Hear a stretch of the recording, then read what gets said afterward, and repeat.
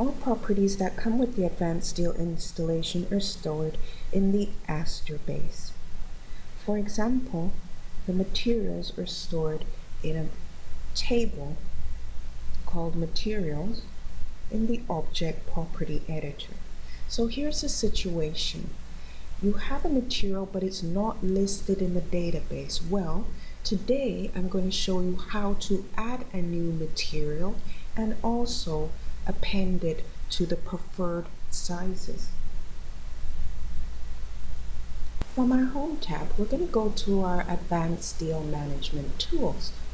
So once that's up, we're going to go to the category Object Property, and from there I'll just expand the materials.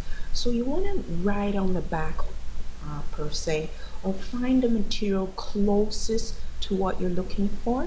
So here, if I select new, all of the values have disappeared, right? So from there you can put in the name of the material that you want. And after you can put in a group, you have a choice of groups, whether it be concrete, steel, other. Right now, you're putting in the value of how you want it to be listed on the bill of materials, the name on drawing. So that's how you'll see it on the name of the drawing. From there, you put in your other fields.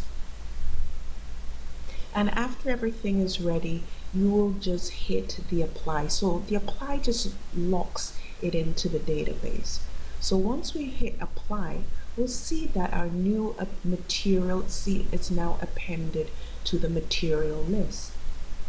So there we go.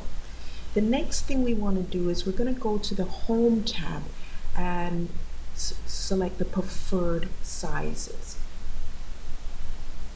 So you'll see you have all types of objects you can add the material to.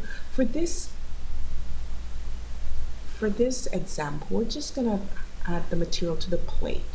So I'm going to scroll until I see the material that I've just created. Let's look for it. It's A106B. There we have it. I just select the heading and then the add. So right now we've just added A106B material to the preferred classes. I'm going to go back to the Home tab and go to the Defaults category, where I will load settings in advance, and this just locks in the changes that we've made. And better still, we're going to X out of there, and back in our work area we're going to update defaults. So from here, I'm just going to put in a section. I already put in a beam before, but now I'm just going to put in an HSS and see if it will append to the HSS. Just a little test that we're doing right now. So I will expand the steel and let's look for the new material that we added. Let's scroll across all and scroll down. Where is it? And there we go.